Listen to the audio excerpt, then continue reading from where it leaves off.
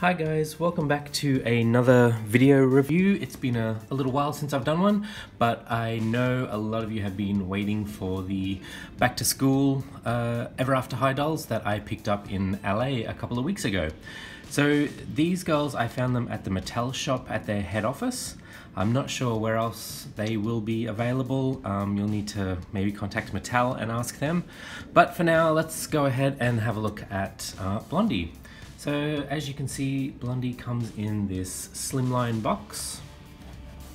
She has some really cute art down the front there. Daughter of Goldilocks. And if we spin it around to the back, you can see she's got some glasses in there. There's a book, her shoes. She's just in a slimline case. Nothing on the side, so no spines. That look has gone. And this is the back of the box. So you can see Darling, Blondie, and Cupid on the back there. And that is the price tag from the Mattel shop. So I don't know if that's useful to anyone, but if you need it, that is the barcode.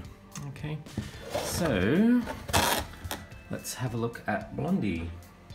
Here she is. I've already freed one. I bought two of her. And this is her. As you can see, she comes with the new body with the lack of articulation, so nothing in the knees, nothing in the wrists. She has elbow and shoulder articulation, and she has her hip articulation. So this one I've cleaned up and I've straightened her hair a little bit. It was a bit messy in the box.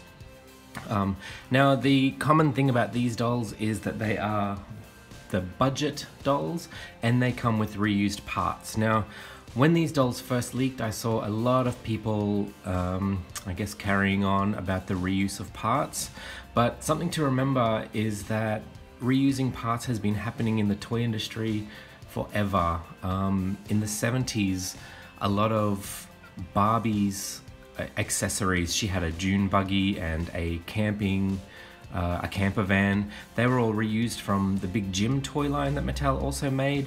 You know, He-Man toys, they were all just really, I think, 3 body types that they used to create around 40 figures. So, you know, reusing of body parts and accessories is not a bad thing.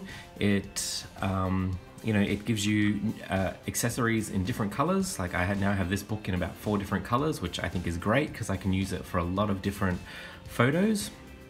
So yes, so when you see reuse of parts, don't get upset.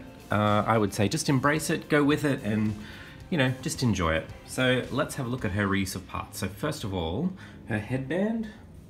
So her headband is a reuse from Powerful Princess Club Holly, and so is the book.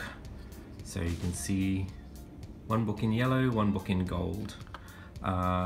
Going down, so her glasses are a reuse of Archery Club Rosabella.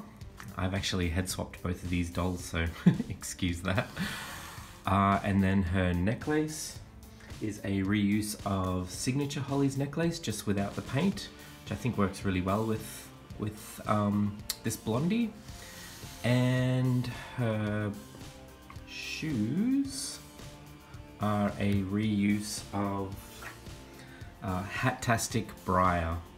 So they are a reuse, but in the different colors. You know, it's not immediately obvious that it is a reuse. So I think that's a good thing. You know, they didn't just give her straight up pink shoes or anything. So that is the back to school Blondie. So if you want to stick around, I will post some photos. Thanks guys.